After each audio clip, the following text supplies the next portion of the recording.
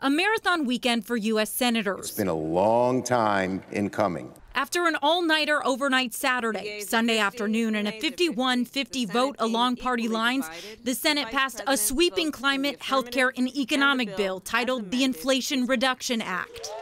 We need to combat climate change. We need to lower prescription drug costs. We need to lower healthcare costs and help our families in this critical time. That's what this bill does. The bill allows for more than $300 billion in climate funding, including incentives for farmers and ranchers and an extension of the electric vehicle tax credit. The boldest clean energy package in American history. It allows Medicare to directly negotiate with drug companies, which can lower the cost of prescription drugs for seniors.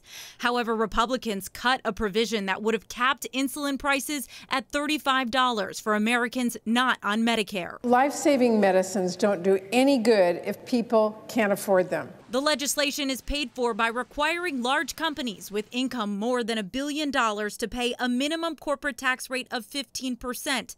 It's likely to impact several local companies like Amazon, T-Mobile, and Starbucks. There's simply no reason anyone should be against these policies, and many reasons to get this done now. I don't believe this new bill is going to lower inflation. That's where I'm at. Republicans are unified in opposition, including Senator Patty Murray's Republican opponent, Tiffany Smiley.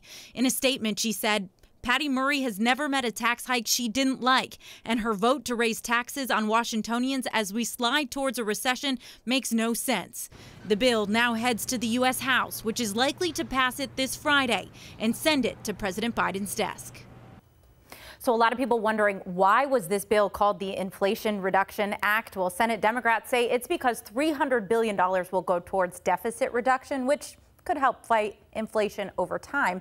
But a study out of the University of Pennsylvania's Business School looked at the bill's 10-year budget window, and what they concluded is that the Inflation Reduction Act likely won't impact inflation at all.